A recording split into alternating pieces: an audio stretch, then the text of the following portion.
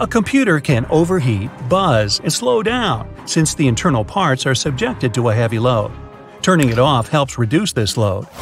You can also use sleep mode, but it all depends on the computer and the apps running on it. Some IT companies have computers that aren't turned off for several months, and it's okay. But let's see what would happen to a computer that works endlessly. It's the year 2356. Archaeologists have made a stunning discovery. Through the lenses of augmented reality, all people are watching an ancient artifact being excavated. Scientists managed to find a weak clot of energy deep under the ground. It seems that unknown source generates energy from the air. Excavations begin. In a couple of hours, archaeologists carefully take out a mysterious object. At first, they notice a flat screen that was created in the 21st century. Next, they find the system unit, covered with a thick layer of stone. Surprisingly, the CPU is still running inside this computer, and its work has been going on for more than 330 years. 2021. You're looking for a job as a graphic designer and want to buy a powerful computer for little money. A new one is too expensive, especially with a good video card and RAM. So you decide to purchase a second-hand computer. You find an ad online. There's a cool, modern, and cheap device for sale. You arrive at an old antique shop. You see old typewriters, notebooks, and paintings in the windows. You don't believe you can buy a good computer here, so you look at beautiful sketchbooks. You're greeted by a very old seller with a long beard. He admits he has been waiting for you for a very long time and invites you to go into the room with a computer. Among some ancient-looking scrolls, an old pendulum clock, and other antique things, you notice a glow. It comes from the computer. It seems to be 1,000 years old, but it still works. The seller launches one of the latest computer games with stunning graphics on it. The game works without lags or errors. You play for a few minutes, and then you buy the computer. The old man warns you that you need to take care of it and clean it regularly.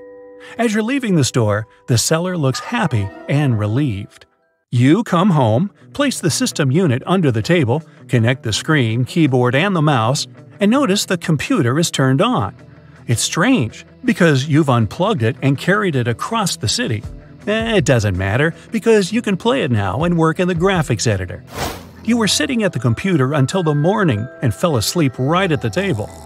A few hours later, you wake up with a headache. The noise and the glow of the screen have disrupted your sleep. You go to bed, and as you wake up, you notice the computer is still turned on. The screen is lit. The game is paused. The computer has been working all this time.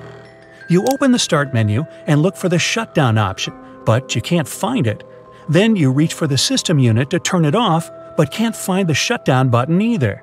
You don't want to pull it out of its socket because it can interfere with the stable work of the OS.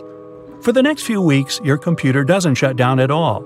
Then, it starts making a quiet noise. You understand that this is a signal that you need to clean all the internal parts. The heat radiates from it, and cooling fans are spinning inside. You copy all the data from the computer to the hard drive and pull the computer out of the socket. It's strange, but it keeps working. You forget about cleaning it and run back to the store. The building where you bought the computer is abandoned. It's only been a few weeks, but it looks like no one has lived in it for decades. You come home and clean your computer carefully. The noise disappears. The computer works stably. Now you're wondering where it gets its energy from. The next day, you get an electricity bill. It says you have a huge debt, so you realize the computer uses your electricity. Somehow, it connects remotely to your network. You keep using the computer. It works without rest for months. You've loaded many programs, and some of them are running 24/7. You even like it that the computer doesn't shut down. At any time, you can sit down and get started. You don't have to wait for the apps to load.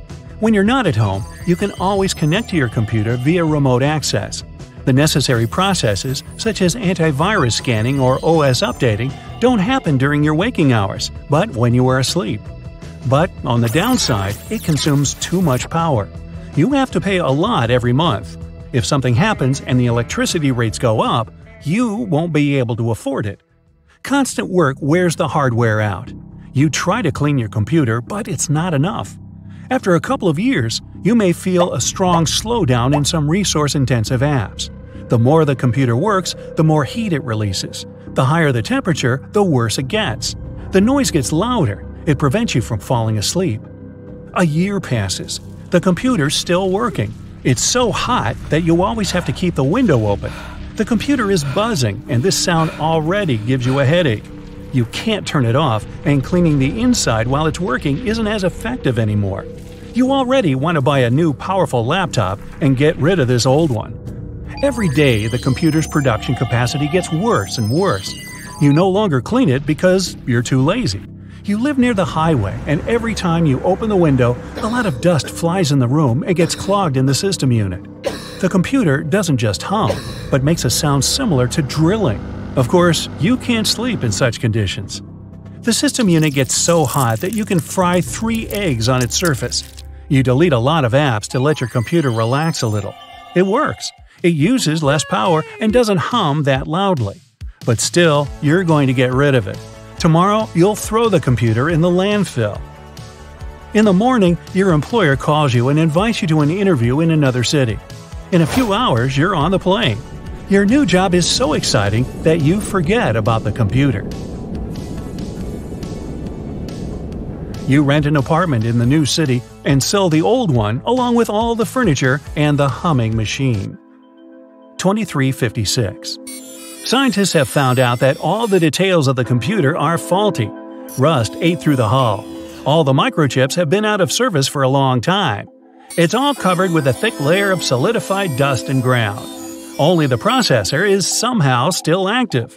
The computer doesn't generate energy. It gets it remotely from the nearest city power plant.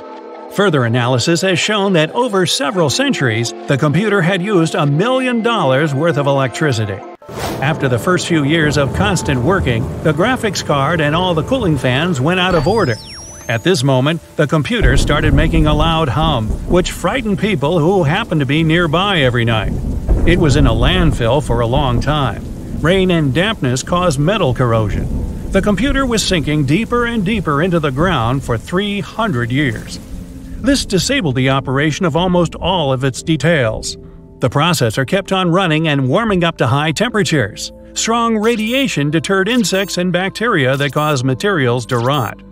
Well, thanks to the intense heat, the ground around the computer began to harden and protect it from any external factors. Scientists conducted carbon analysis and found out the computer started working long before you bought it in the store. Many people tried to get rid of it one after another, but it continued to work. It's still a mystery who has created it and for what purpose.